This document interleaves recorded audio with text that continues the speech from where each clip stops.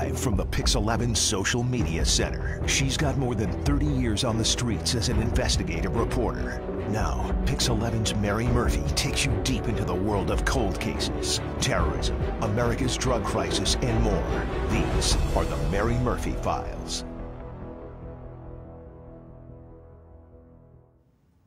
Good evening, and thank you for joining the Mary Murphy Files on Pix 11 Facebook Live.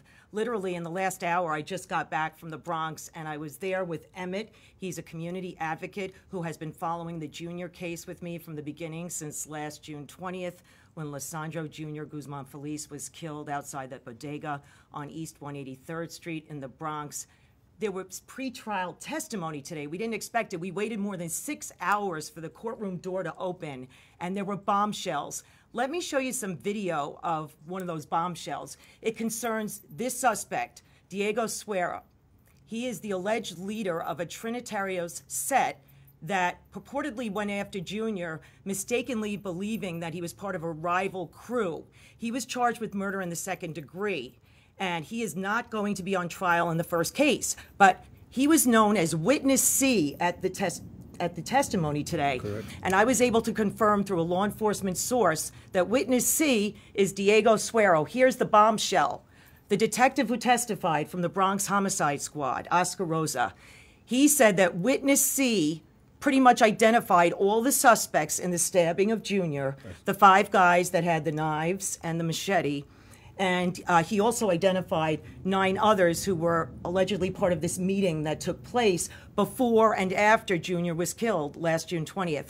Let me show you photographs I took in court today of the 5 suspects who were supposed to go on trial in this first case. These are the guys accused of actually setting upon Junior on the sidewalk outside the bodega. Some of them covered their faces. 2 of them actually did not. One of them has a very long name. I'm going to read it to you. Antonio Rodriguez Hernandez Santiago, wearing black-rimmed glasses now. He looks quite different from when he was first arrested. I have footage of Junior's mother in the hallway entering court today, and the reason I'm mentioning her now is because there was some kind of an outburst during the hearing. Junior's mother, Leandra, got upset. She thought that this guy, Antonio Rodriguez Hernandez Santiago, was looking back at her, and she started cursing at him. She just spoke to me on the phone literally 2 minutes ago, and she said she cursed him and that she voluntarily left the courtroom because she was so upset seeing him looking back toward the spectators. And she came with some police escorts today, as she always does. Junior's older brother Manny was there, and other neighbors. And what was your feeling about what happened in court today? Very surprising. A lot of things came out that I didn't expect to come out so early. But definitely an eye-opener, and looking forward to the next court date. Well, let me give a quote, and I'm going to show the video again of Diego Suero, because that was really the biggest testimony that came out today. And we were the only TV station actually present in court when this testimony happened. And the Detective Rosa said, he explained to me he was the head guy, the boss. He was the leader of the Suero sect. Now, that's the sect that's accused of going after Junior mistakenly.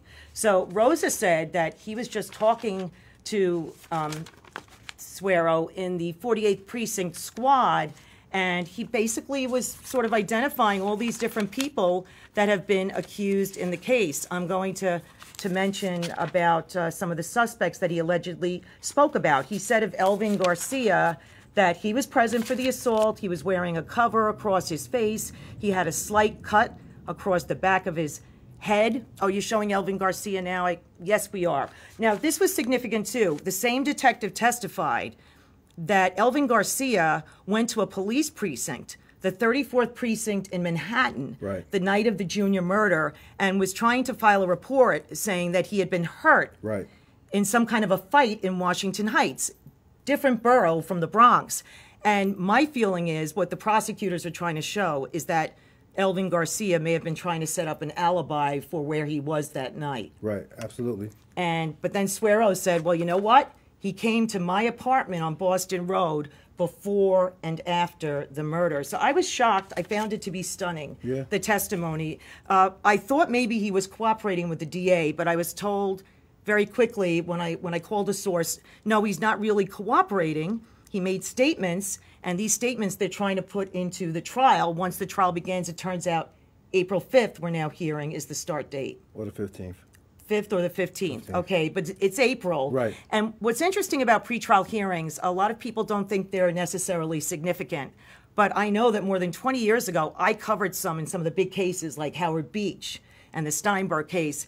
Sometimes really important information comes out before the trial. So that's why I hung in there today with you. Today was definitely... because we definitely heard a lot more than we expected to hear. We have the mother in the hallway, Leandra. I had spoken to her during this 6-hour wait for the hearing, and I asked her what she thought of no trial yet. It was 9 months since this happened, and there's a gag order in the case. So prosecutors, defense attorneys, anyone associated closely with the case are not supposed to speak. But I did get a quick question to Leandra Felice, Jr.'s mother. Here it is. Ms. Felice, it's taken 9 months. Your thoughts on the trial not starting yet? No, we're here waiting. I need justice for Junior, and I want everybody comes together and supporting me. And thank you, and God bless you, all of you. Please hear me. She can't say anything else because of the judge. So there you have it. Someone pulled Leandra Jr.'s mother away when I tried to ask a question. She spoke briefly, but she couldn't really say too much about the case. But as we just reported a few minutes ago, she cursed at someone in court, and I'm going to show him again because there was some testimony, very interesting, concerning this defendant, Antonio Rodriguez Hernandez Santiago. The first detective who testified was Detective Joseph Parchin. He's from the Bronx Warrant Squad, and he said that he went to New Jersey to the Patterson Police Precinct on June 24th, where there were 6 suspects that were picked up from a hideout, an alleged hideout of the Trinitarios. And he said he encountered this guy, Antonio Rodriguez Hernandez Santiago, who was handcuffed near a desk. He said, I have to bring you somewhere. What he claims is that this suspect kept saying, and here's the quote from the detective, he just kept saying, I'm a real Dominican, I'm a real Dominican, while puffing up his chest at me like he wasn't scared, like I am who I am. And then what came out in cross-examination by the defense attorney who was representing the suspect, she said to the detective, oh, was it like a bird who was mating that he was puffing out his chest? And the detective quick back, I don't believe he wanted to mate with me, ma'am. And I know that there were some snickers when that happened. What did you think of that testimony? I thought the question was a little absurd. He did his best to describe what puffing his chest out mean while being in handcuffs, which to me means more of a sense of like saying, I'm a Dominican, not being scared, just, I just thought it was wild. It was a little hectic in the beginning. But it was certainly worth waiting for in terms of the information that came out. Right. And there's such huge interest in this case, not only in New York, but in the Dominican Republic and around the world. Yes. I mean, we have so many people watching right now, more than normally would watch this broadcast. There is the victim, who was only 15 years old when he was killed last June, Lissandro Jr. Guzman Feliz. He should have been going into his junior year of high school. And, we were first to show some of the chase that happened. Yeah. We got access to some of that video that showed the last block and a half of the chase, which actually went on for 5 blocks. So terrible that Junior literally ran out of his sandals. Yeah. When he got to the bodega and jumped over the counter, he had no shoes on. I'm looking at what people are writing, and, Michigan, people are watching from Michigan. They're saying about some of the suspects, he will get his. So sad. Rest in peace. I've said in the past that the people from overseas in places like the Netherlands and South Africa and New Zealand and Paris who have written to me, what they always talk about is that it seemed that no one in the bodega really wanted to help Junior, even after he came in with that lethal neck wound, and they kind of just waved him off, including a customer who has bags of potato chips in his hand and a Coke. Yeah. He wanted to just pay for his items. So the people overseas were really taken by that aspect of the case. But I think in New York, it kind of forced us to really confront the gang problems that we've had. What would you say to that, Emmett? To me, in terms of the store, they was given a second chance. Maybe the first time he was a little startled and didn't know how to handle the situation. But the second time around, when they had a second chance to actually save his life, it was actually the customer who first pointed to the hospital. And then everybody kind of followed suit, say, yeah, go to the hospital, go to the hospital. But in all actuality, that could have been the moment they could have saved his life. Yeah, and you know, he collapsed by the security booth at St. Barnabas Hospital. And his mom works in that hospital. She worked in the housekeeping division of the intensive care unit, where she had seen other young people from that area, especially from Adams Place, right, coming in with gunshot wounds and knife wounds. And she was warning her son not to go near Adams Place. And apparently Junior was very close to Adams Place, only a few blocks from his home, when this chase began. Well, I just think he was a young man that was just making friends. You know, growing up, you know, sometimes you know, around your neighborhood, especially you've been living there all his life, you know, just making friends and meeting people. I want to read some more quotes and posts from people on Facebook. Kelly Biggs Wyatt, thank you, Mary, for continuing your commitment to Junior and his family. Justice for Junior. Katina Yamira saying, I pray daily for his family. And then Tonza Lester writing, you will get justice, Junior. Sharada Leandri said, so many comments. What's with this gag thing? You know, so, you know, some people are upset about the gag order that's been imposed. What do you think about that, Emmett? Well, I mean, sometimes people could take certain things and run with it and change it up. I think the gag order, in a sense, is a good thing. You know, eventually, you know, those who do go to court, the information does come out eventually. You know, the gag order is just people doing a little bit too much talking. And I think that there have to be some sort of something put in place to where we can limit the amount of pretrial information coming out. That's coming out. I mean, there's been an amazing amount, massive amount of pretrial publicity and dozens of Instagram sites. You have an Instagram site, Facebook pages. Yeah. So really more pretrial publicity than I recall in a recent case. I mean, the support is also overwhelming. And today was a big turnout. We had a lot of guardian angels there. We had a lot of junior supporters there. So it was a great turnout. Very emotional. Well, it's the first testimony we've actually heard. We have not heard anything formally from the police in court until today. And that's why it was remarkable, the amount of information that came out. Witness C, did you immediately know it was? No, here's the funny thing. One of the viewers is posting, did Michael Sosa Reyes show up? That is the guy who was captured on camera storming into the bodega with the other guys.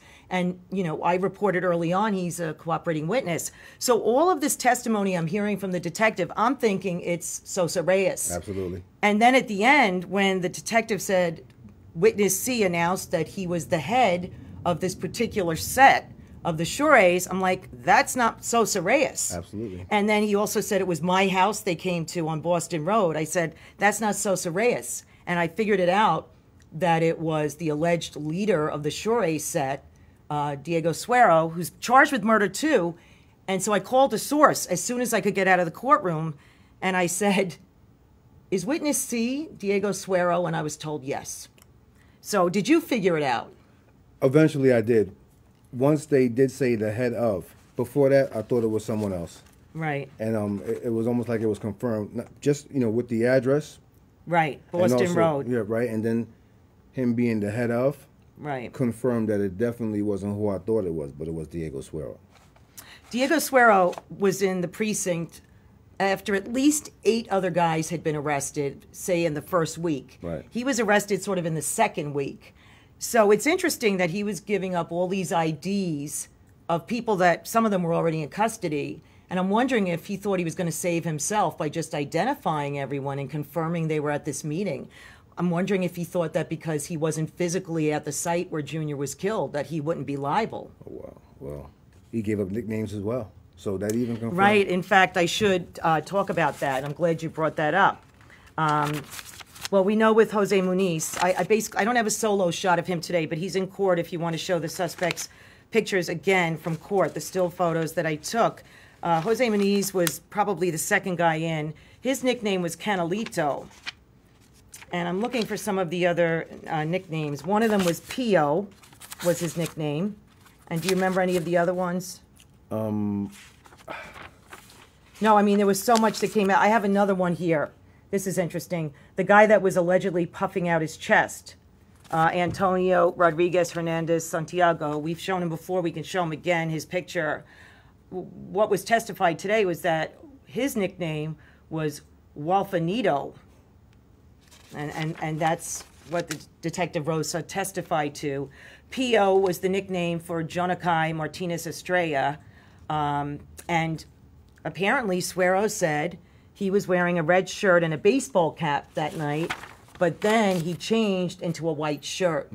And what's been talked about before, what I've reported before, is that he allegedly plunged the lethal knife wound into Junior in his neck, the one that you could see so vividly in those videos, which we're not playing. Junior's mother has said to me, if you could limit showing the dragging. You called me up about that after one of the webcasts that we did. Yeah, that's appreciated, though. Thank you. Yeah, I mean, we're not showing it today. It'll probably be talked about at the trial. Yeah.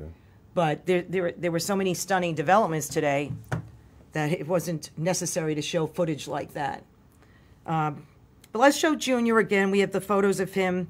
I think the first photo, he's wearing his burgundy uniform from school. He went to one of those medical art schools in the Bronx. It was a charter school. I know his mother was so happy that he got in there. Yeah. And I had done a story at the school in the beginning of the school year and talked to the dean and some of his teachers and the coach, Coach G. And they just said he was always full of life and a smile and did well in school. And just so sad. Just a young kid growing up. How have things been in the Bronx since this happened? It's 9 months now, just over 9 months. I mean, as far as news, I've seen a lot. I haven't seen that it gotten any better, unfortunately, as far as news. I just see a lot more stabbings, killings. You see, I know it quieted down for a while. This happened June 20th, and I know for at least a month things quieted down. Yeah, but things have picked up a little bit recently. Yeah. There were some cases. I mean, I feel like things are going a little backwards from the way the Bronx used to be, unfortunately. It was a point when it seemed like it was getting better. Right. But I mean, hopefully, with this trial, with this case, there can be an example set, and things can, in a sense, like stop happening. The killings and it's just not necessary. It's unnecessary. Now, the governor had pumped in money into the Bronx. I think it was about $18 million to try to give some after-school programs. Have you seen any sign of good programs that have emerged helping the young people? Well, I know Miss Felice have something coming up at the church on April 1st, right. For the kids. And a day before that, I believe on the 31st of March, something else. So, I mean, I've seen things slowly but surely setting in. We also have the Camp Junior, so things are slowly but surely starting to pick up. Summertime is coming, so hopefully we see a lot more, which will be greatly appreciated because we don't want to see that money go to waste or seeing nothing done at all. So, I believe things are gonna start coming to the positive, and a lot of the negative will decease. We can only hope. If we show the photos again of the suspects in court, I want to point something else out about how they look now. They look a little different, some of them. None of them have their hair dyed anymore. Right. Obviously, they're not getting access to dye in jail. One of them, Manuel Rivera, I believe, is the one who allegedly dyed his hair bleach blonde before he fled to, I think he was in New Jersey when he was picked up. And I had done one of my Mary Murphy file reports and showed him actually in the hair salon chair when he was getting his hair dyed. Yeah. So there is a lot of evidence in the case. Some of it has already come out.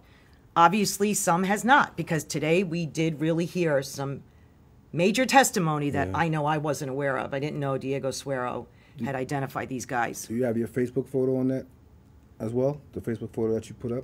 Which Facebook with the photo? guys? With all four of them? No, that we have there were 5 of them today, but one of them was leaning back when we record. Because on the photo that you put on Facebook, you can actually see Jose Munez with his middle finger up. If you zoom in very closely. Oh, he kind of put his finger up. No, yeah. he did. He didn't kind of. He did. Okay. Yeah. He was at near the end. He wasn't the last one, right? The closest one was Jonakai. Right. He was Martinez the second one. Estrella, and Moniz was second. His hair's a little shorter now. Right. So we still have a lot of people watching and making comments. The comments go by quickly. Taftwaza Mabuku said things are not going to come to a positive. Some people are not hopeful, but you have to keep hope. Yeah, you got to keep hope alive. You got to be hopeful. Because certainly Junior's family is hoping for Justice. a better future. Aside from justice, they want a better future for other young people in the Bronx. You know, one thing to note as well, court was supposed to be continued tomorrow. Right. For 9:30. Yes. I was told by a court officer towards the end that it has been adjourned until Thursday. It's not going to resume until Thursday, and I will double check on that. And I mean, I can get certain things confirmed at this Right. point, but it's harder because of this gag order. And when I wrote about the gag order on Instagram today, some people were very offended that a gag order was imposed on Junior's parents, on his mother and father, as well as everyone else. And, you know, they said she has a right to speak up for her son. You know, she just made that brief statement before. Yeah. But because so much evidence has actually come out already, I guess the prosecution, in its efforts to get a non-tainted jury, wants to limit what comes out now. Right. And certainly it's really the judge. Judge Robert Neary is presiding over the case. And he allowed us to take some still photos for a couple of minutes this morning. Well, actually this afternoon, because this started after 3 o'clock. And after that, you know, that was it. And what I hear is that when the trial actually starts in April, there may only be audio allowed, sound of the opening statements from the defense and the prosecution, and then we may not, and no cameras, and then at the end of the trial, we may only be able to record with audio the closing statements, which is sort of similar to what happened in that Karina Vetrano case in Queens, another high-profile case. So, you know, as we wrap up, I guess we'll show Diego Suero one more time, because really that to me was the biggest bombshell that came out today. Detective Oscar Rosa from the Bronx Homicide Squad testifying that Diego Suero made numerous statements on July 3rd when he was at the precinct, the 48th precinct, basically saying that he was the boss of the Suero set, which is allegedly part of the Trinitarios gang, and that he had knowledge of this attack on 15-year-old Junior, and that there was a meeting at his house before and after the murder, but that he wasn't at the murder. What's interesting to note, though, is that this is a pretrial hearing, and defense attorneys, it's their job to make sure that some of this kind of evidence or testimony does not get into the trial before a jury. That's what they're going to attempt to do anyway. Okay. So the pretrial hearings resume this Thursday, as far as we know. Of course, you can follow us on pix11.com, and my Mary Murphy mystery page is where I put all the Junior updates. I have an Instagram page as well. Emmett has an Instagram page. So a lot of people are updating on this case. There's such high interest in the community, and I thank you for following us since last June. It's such a tragic case, but we try to respond to what the community wants in terms of information and to update you as often as possible when it's warranted.